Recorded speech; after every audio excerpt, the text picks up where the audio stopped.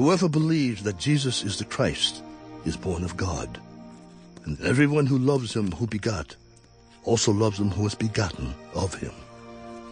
By this we know that we love the children of God, when we love God and keep his commandments.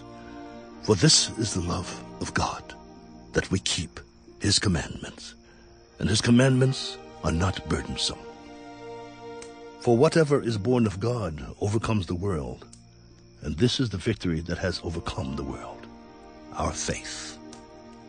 Who is he who overcomes the world, but he who believes that Jesus is the Son of God? This is he who came by water and blood, Jesus Christ. Not only by water, but by water and blood. And it is the Spirit who bears witness, because the Spirit is truth. For there are three that bear witness in heaven, the Father, the Word, and the Holy Spirit, and these three are one. And there are three that bear witness on earth, the Spirit, the water, and the blood, and these three agree as one. If we receive the witness of men, the witness of God is greater. For this is the witness of God which he has testified of his Son. He who believes in the Son of God has the witness in himself. He who does not believe God has made him a liar, because he has not believed the testimony that God has given of his Son. And this is the testimony, that God has given us eternal life, and this life is in his Son.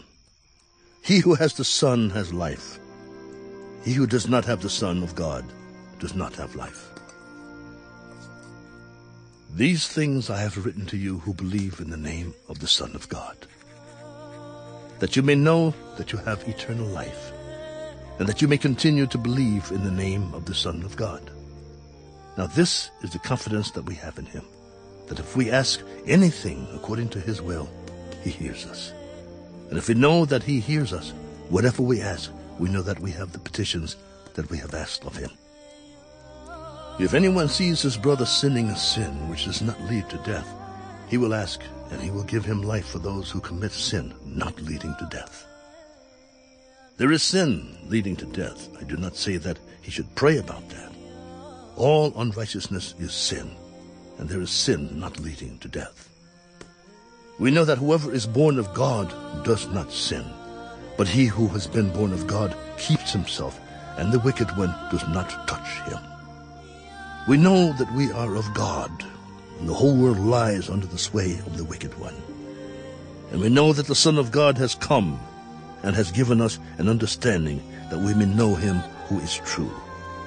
And we are in him who is true, in his Son, Jesus Christ. This is the true God and eternal life. Little children, keep yourselves from idols. Amen.